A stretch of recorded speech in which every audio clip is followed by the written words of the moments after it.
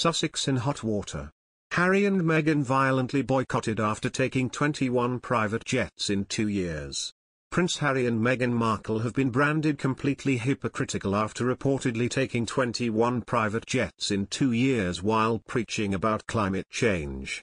The Duke and Duchess of Sussex appeared at a gig at the weekend calling for action on climate change, and then climbed aboard a Dassault Falcon 2000 jet and flew back to their £11 million mansion in Montecito, California.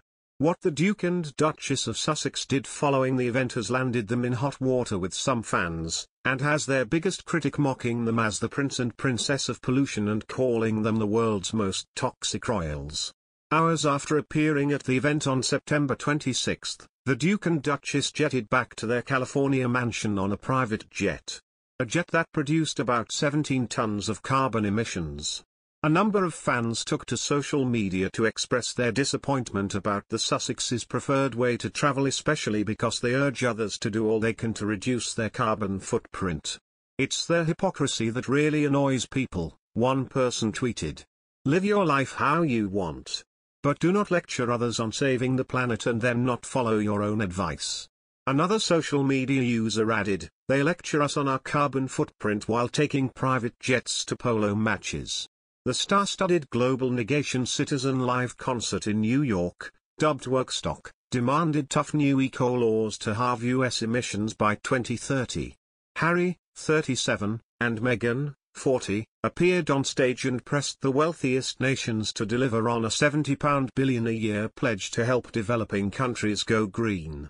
Former Government Minister Norman Baker, 64, told Newsweek, "It's completely hypocritical for Prince Harry or other members of the royal family to lecture people about climate change when they're emitting more carbon than almost everyone else on the planet.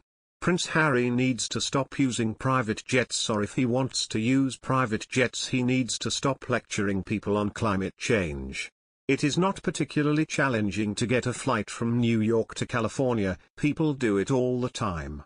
The couple have faced repeated criticism for insisting on using private flights, despite preaching about the environment. Baker said Harry and Meghan took 18 private jet trips in the 12 months from January 2019 to January 2020. The pair have reportedly taken at least 21 private jets in the last 2 years, including one trip from Canada to LA when they first moved to America in March 2020. A flight on a private jet from New York to California is estimated to produce 17 tons of carbon negation emissions. And the average carbon footprint per person in the UK per year is 12.7 tons, Ecofirm Pawprint says. Royal author Penny Junor, 71, told The Sun, "I do think this is hypocrisy. I'm sure there were plenty of scheduled flights." She added, "I do not understand why they are behaving as if they are superstars.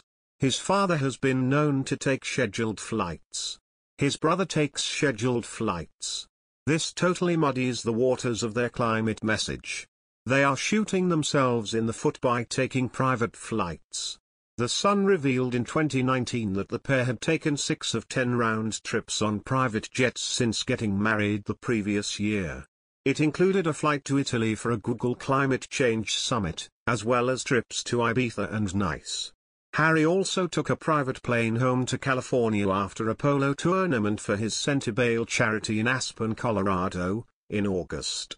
The prince has previously defended his use of private jets and insisted that he spends 99% of his life traveling via negation commercial flights. In 2019, he said, "Occasionally there needs to be an opportunity based on a unique circumstance to ensure that my family are safe, and it's genuinely as simple as that." He explained that he tries to balance out the impact of private flights by offsetting his CO2 emissions. A spokesperson for the couple have been contacted by The Sun Online. The couple